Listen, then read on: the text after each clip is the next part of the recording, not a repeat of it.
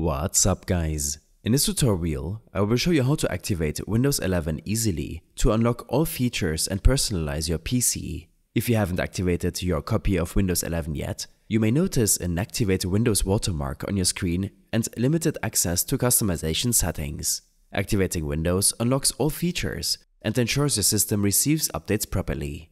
First, open Settings by searching for it in your Start menu and pressing Enter. Once here, go to the System section on the left-hand side and then scroll down and click on Activation. Here, you will see your activation state. If your Windows key is already activated, it will show as active.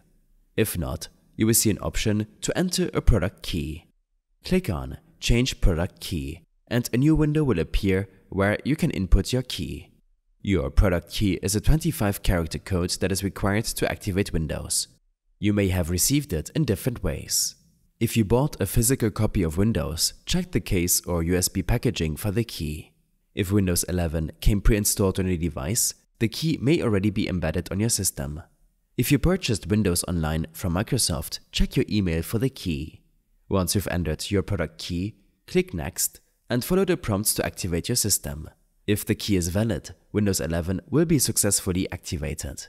I hope this helped you out. Leave a comment if you have any questions and see you in the next one.